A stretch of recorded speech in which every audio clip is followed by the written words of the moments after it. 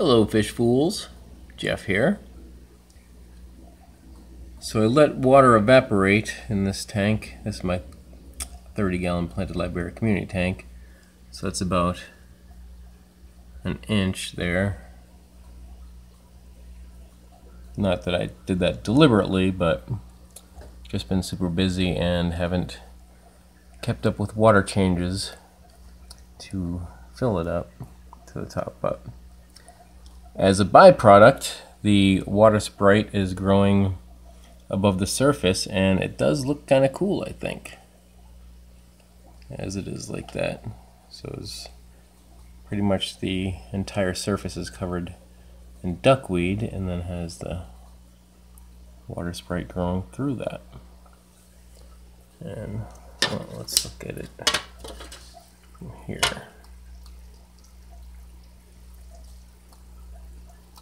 I think it looks kind of cool like that.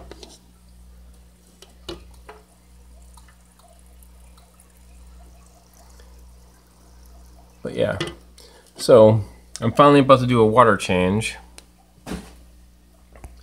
See, I've let this, all the floating plants, I just let the water sprite float along with the Aquarium is all floating, and then of course that's the duckweed all over on top. But just kind of let this tank go. I haven't been able to keep up with it lately. And one difference is, well, it's noticeably darker because the light's not getting through to the bottom. And there was a time when the Java moss was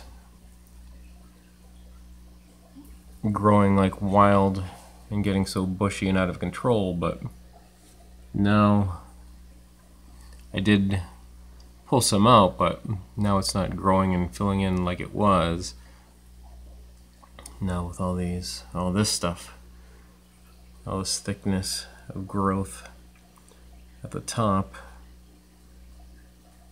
taking control over the Java moss. Like right here, there was a time I couldn't even see this piece of driftwood. It was just all so thick with Java moss.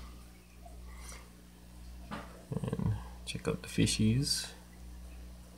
Still looking cool.